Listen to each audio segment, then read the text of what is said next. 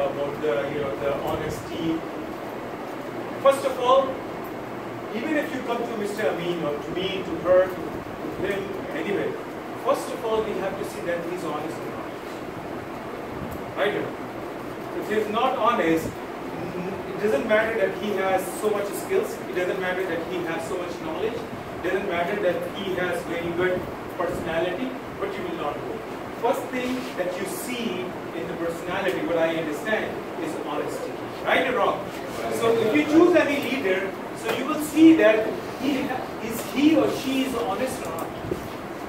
Right or wrong? Yes, sir. Okay. Second thing, confidence. If I don't have a confidence to talk, even I have a knowledge, I have a tons of knowledge, I've traveled to different places, I can speak different language, I have done so many things, but if I don't have a confidence to explain my knowledge or to share my ideas with you, then what's the point? So confidence is very important, that you can convey your message. If Sir Amin has so much knowledge but he doesn't have a confidence to explain you or to explain about tricks of mathematics or English or science or whatever, what's the point?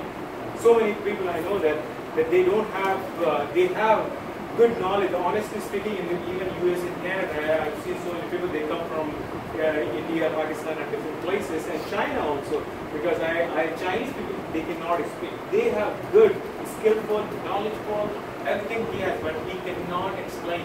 He cannot communicate. He doesn't have a confidence to explain that he has a good knowledge. That's the problem.